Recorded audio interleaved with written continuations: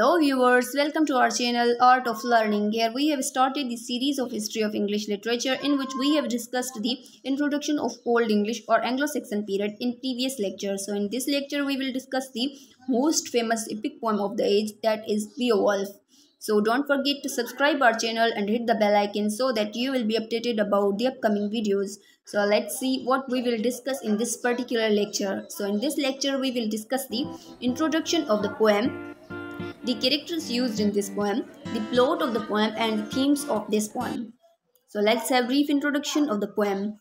As I have already told you that this is an epic poem. An epic poem is defined as a long poem. So this is also an epic poem because it's a long surviving poem of the Old English. It is known as surviving poem because almost the works of Old English has been lost, but it is a surviving work of the poem of this age, and it is one of the most famous works of Old English, and alliterative meter has been used in this poem. So now the question is arising that what is alliterative meter? So the alliterative meter is a form of verse in which half line of the verse is linked to the second half of the line by having same initial sounds. And this is a heroic epic poem. It is a heroic epic poem because it conveys the qualities of a hero. The poem that conveys the qualities of a hero is called a heroic poem, and it is based on the heroic qualities of Beowulf. Beowulf is the hero of this poem, and this whole poem is based on the qualities of Beowulf. It contains 3182 alliterative lines. Further, it was written by an anonymous writer. No one knows who has written this poem, but it was believed that it was written by Scots, and Scots were the group of the poets of Old English, and it was written by one of them. And it was written in 8th or early 11th century. It is not confirmed whether it was written in 8th or 11th century. That's why both centuries can be considered as. So we can consider both centuries, that it was written in 8th century or 11th century. Its setting is at northern Europe, particularly in Denmark and Sweden around the 6th century. Further, let's see how many characters has been used in this poem. So there are almost there are 7 characters used in this poem. First one is Beowulf. Beowulf is the hero of the poem. The king Hrothgar, who is the king of Danes. Grendel is a monster who attacks the Danes, and Danes killed him. Grendel's mother is the mother of Grendel, who is a monster. She came to take the revenge of her son. Dragon is a powerful serpent who becomes angry on Danes because one of the men from Danes has stolen the cup from his treasure. That's why he becomes angry upon them. And Wiglaf is the relative of King Hrothgar. Veiltio is the wife of King Hrothgar. Thereafter, the plot of this poem has been discussed as it was started from the King Hrothgar, who is the king of Danes in southern Denmark. He rules over southern Denmark, and he becomes rich after winning a battle. Then he built a meals hall known as Herod to show his power, where he and his warriors came to eat food and enjoy the music and so on. Thereafter, Grendel, who is a monster, he came at Herod to eat the people who sleeps there, and it becomes too difficult for them to live in Herod. Thereafter, the Grendel, who is a monster, he becomes angry upon Danes because he does not like their music that was used by them in Herod. So it becomes difficult for people to sleep at Herod in the nights because Grendel came there to eat them. That's why it becomes difficult for them to live there at night. So this situation was continued until 12 years. After that, the young warrior that was known as Beowulf heard about that Grendel, who is a monster. So then Beowulf decides to fight Grendel and to save the Danes. Then he came at Herod with 15 companions by a watery route to fight with Grendel.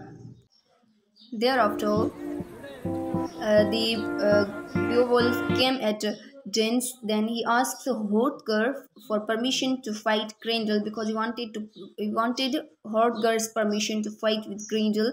Then Hrothgar allow him to fight with Grendel.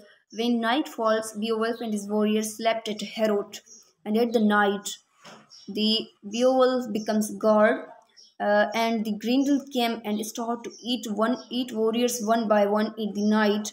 Then the Grendel came near to the Beowulf. Then Beowulf seized him and separates his arms from his neck. Because he was famous for his grip, as his grip was equal of 13 men. He was one man, but his grip was equal of 13 men, and he was most famous for his grip. And he fought with Grendel. Grendel tried to save himself, but at the end he ran away, but he could not save his life, and at the end he died. His arms was hanged at the roof of Herod as a sign of their victory. Then Hrothgar arranged a function to celebrate victory and rewarded Beowulf with a treasure. And the function was arranged at Herod, but they were celebrating their victory because they were unaware about the upcoming sufferings. So next, in that party, the mother of the Grendel appears to take the revenge of the death of her son. So she ate an old Danish warrior whose name was Iskir, who was an advisor of Hrothgar, and he was very important person to Hrothgar, but she ate him. Then she came back to her home at the bottom of the lake. In the morning, Beowulf went with his companions to fight with Grendel's mother. He has fought with Grendel and killed him. Then he went to the mother of the Grendel to kill her. Thereafter, Beowulf reached at the cave of Grendel's mother, where he found body of Grendel and killed Grendel's mother. He went to the cave of Grendel's mother, and then he fought with her and killed her. At the end, he cut her head and went back to Herod to show them that he had cut the head of Grendel's mother.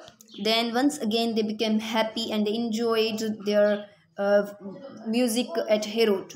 The Beowulf left Herod. All people were sad at that time. They were crying. Even the king Hrothgar also cried, and he considers Beowulf as his son.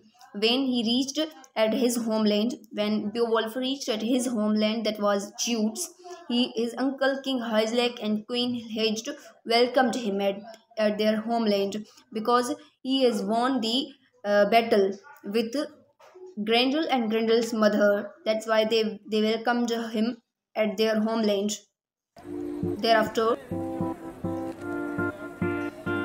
his uncle rewarded him with a sword. Thereafter, when King Hygelak was killed by seeds, the seeds has killed the King Hygelak. Then Beowulf helped his son to become a king, but his son was so young and inexperienced. That's why Beowulf took all the responsibilities of his kingdom, and he ruled over there till 15 years.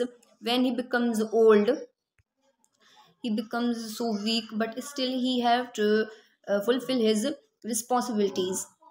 Then one day, the person from his kingdom stole the cup from the tray of a dragon who was a powerful serpent. Then the dragon becomes so angry upon them and he started to burn their area. He also burned the mead hall of Beowulf. Then Beowulf was too old and weak, but he decides to fight with dragon. Thereafter, he went to fight the dragon with his advisor Wiglaf and other companions, but his companions left him without Wiglaf, who helped him in fighting with the dragon. Then, with the help of Wiglaf, he killed the dragon, but he becomes so injured and died. During his death, he asked Wiglaf to rule over his country and to fulfill his funeral ceremony. Then, the Wiglaf he fulfilled his funeral ceremony, and at the end, Wiglaf becomes the king of the state, and he punished all the warriors who has left the Beowulf during fight. At the end, let's see what themes we have found in this novel. So, in this poem, so heroism is one of the most important themes of this poem because the whole poem is based on heroism. because it shows the qualities of hero who is Beowulf. That's why the theme of heroism is found in this novel. The second theme of this novel is good and evil. The good qualities possesses in we found the good qualities in Beowulf and evil qualities in Grendel's mother and in serpent or in dragon. Thereafter, the third theme is myth. Myth is a thing that cannot be considered as real, as the Danes fought with as the Grendel came to eat Danes, and the Beowulf fought with Danes. He killed the Beowulf fought with Grendel and he killed him. Then the Grendel's mother came to take revenge of his son and he of her son, and she ate a person.